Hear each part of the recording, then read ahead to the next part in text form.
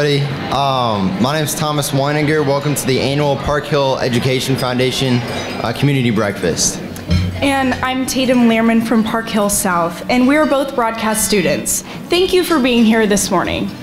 All of our connections makes us a star. And let us serve as a reminder that because of those connections, you are creating futures. Thank you. We recognize that it is more than a single test score that defines our students. It's one thing to understand the concept, it's one thing to put back that information on an exam, but it takes that extra step when you apply it in the classroom as you go forward. And so that deep understanding of what they're doing in engaging activities, questioning, learning, and the application of that. When all of our schools worked together and they became very connected, then the picture that you see in front of us here is very clear. And we must have that as we go to this.